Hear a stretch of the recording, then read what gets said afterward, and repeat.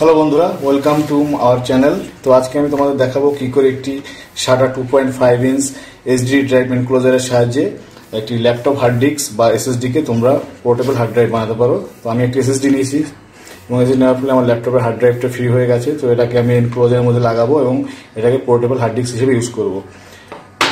তো এটা হচ্ছে ওরিকো ট্রান্সপারেন্ট এনক্লোজার, এর প্রাইস 450 টাকা অ্যামাজন থেকে। এটা রিভিউ সবচেয়ে ভালো আছে এবং এটা ইউএসবি 3, তোমরা নেওয়ার সময় ইউএসবি 3 নেওয়ার চেষ্টা করবে, সেক্ষেত্রে ট্রান্সফার স্পিড অনেক ভালো পাবে। তো প্রথমে এটাকে আনবক্স করে নিচ্ছি।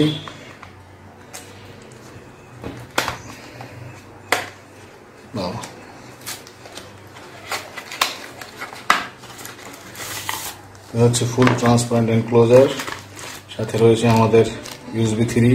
ইউএসবি 3 এর জন্য এখানে ব্লু কালার করা আছে, আর সাথে রয়েছে ওয়ারেন্টি কার্ড এবং একটি ম্যানুয়াল।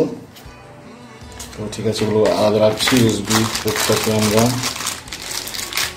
ওপেন করে নিচ্ছি। দেখো ইউএসবি 3 আর হচ্ছে আমাদের এনক্লোজার, পুরোটাই ট্রান্সপারেন্ট। তো দেখতে বেশ ভালো লাগবে। এসএসডি লাগালে আরো ভালো লাগতো। যাই, এসএসডিটা আমি সরাসরি ল্যাপটপে লাগিয়ে দিয়েছি আর ল্যাপটপ থেকে হার্ড ড্রাইভটা ফ্রি করে নিয়েছি। এবার বাইরে পলিথিনের যে আবরণটা দেওয়া আছে এটা তুলে নিলে তো স্ক্র্যাচ করে যাবে, তাও তুলছি।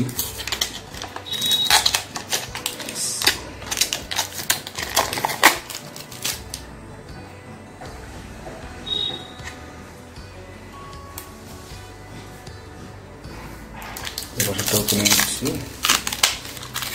এবার দেখতে পারো খুব সুন্দর ট্রান্সপারেন্ট লুক। তো হার্ড ডিস্কটা এখানে লাগিয়ে দিলেই হবে। এটা জাস্ট এভাবে স্লাইড ইন আপ করলেই এই মোবাইলের মতো খুলে চলে আসবে। লাগাবার সিস্টেমটা যে এখানে দেখো সাটা পোর্ট দেওয়া আছে, যেটা এখানটাতে লেগে যাবে, সরাসরি পুশিং করলেই লেগে যাবে এভাবে।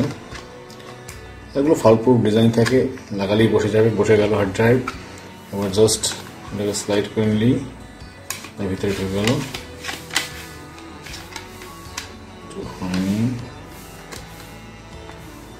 থেকে পারফেক্টলি আবার স্লাইড করে লাগিয়ে দিচ্ছি। দেখো লেগে গেল, হয়ে গেল আমাদের পোর্টেবল হার্ড ড্রাইভ। এবার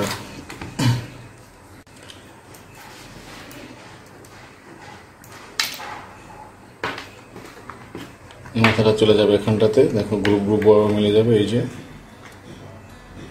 এবার এটা ইউএসবি 3 পোর্টে লাগালেই হবে। চলো এবার এটা ল্যাপটপের সাথে লাগাই এবং তোমাদের দেখাই এটা কিরকম পারফর্ম করছে। আচ্ছা দেখো, এবার আমি এটা ইউএসবি 3 পোর্টে লাগিয়ে দিচ্ছি ল্যাপটপে। দেখো লাইট অন হয়ে গেল ওর মধ্যে এবং পিছিয়ে পেয়ে গেছে। তো আমরা মাই কম্পিউটার যেয়ে দেখি। দেখো মাই কম্পিউটারে আমার এই দুটো এক্সট্রা ডিস্ক এসছে, আগের ছিল না। এদের লোকাল ডিস্ক বলে এসছে। এটাতে অবশ্যই আমার সেই পুরোনো অপারেটিং সিস্টেমটা থাকবে এবং এটাতে রয়েছে অন্য ডাটা ফাইল বা এইসব যেগুলো ফাইল ফোল্ডার ছিল। তাই আমি এখন এই দুটো ড্রাইভে রাখবো, এতে সুবিধা হবে। অপারেটিং সিস্টেম ডিলিট করে দিতে পারি।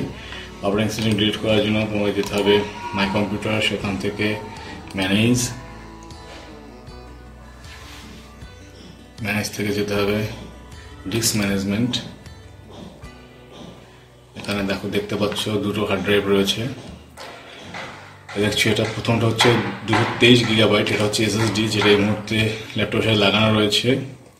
আর এটা হচ্ছে আমার সেই প্রিভিয়াস হার্ড ডিস্ক, যেটা এখন পোর্টেবল কেসিংটাতে লাগানো। তো এখানে আমার একটা ফ্রি রয়েছে, এটা দুটোকে আমি ফরম্যাট করে দেবো। ফরম্যাট হবে না, আমরা করে দেবো ডিলিট ভলিউম। ইয়েস, এবং এই ভলিউমটা আমি ডিলিট করে দেবো, ডিলিট ভলিউম। ইয়েস। তাহলে দেখো টোটাল আমার 175 গিগাবাইট অফ স্পেস ফ্রি বা আনঅ্যালোকেটেড রয়েছে। তো এটাকে এখন নতুন ড্রাইভ বানাবো। রাইট ক্লিক করবো নিউ সিম্পল ভলিউম, নেক্সট যাবো। এখান থেকে সব নেক্সট দিয়ে গেলেই হবে। তো আমার এই পোর্টেবল হার্ড ড্রাইভটাকে এখন দুটো ড্রাইভ হলো। একটা ড্রাইভ হচ্ছে 175 গিগাবাইটের এবং আরেকটা ড্রাইভ হচ্ছে প্রায় 290 গিগাবাইটের। তো এটা যেহেতু কিছু ডাটা রয়েছে, ইম্পর্টেন্ট ডাটা, এই জন্য আমি ডিলিট করছি না। তোমরা চাইলে এটা ডিলিট করো, সবগুলো স্পেস পুরো একসাথে মার্জ করে দিতে পারো একটি ড্রাইভে। চলে আমি তোমার দেখাচ্ছি। ওই ড্রাইভটা দেখো পুরোটাই ফাঁকা হয়ে গেল। এবার নিউ ভলিউম, যেটা আমি ডিলিট করলাম পুরোটা, আর এটা হচ্ছে আগের যেটা কিছু ডাটা ছিল এই। এবারে তোমরা একটি laptop hard ডিস্কে portable hard disk বানিয়ে ফেলতে পারো খুব ইজিলি। এতে তোমার বেশি খরচও পড়বে না এবং ভালো পারফরমেন্স পাবে।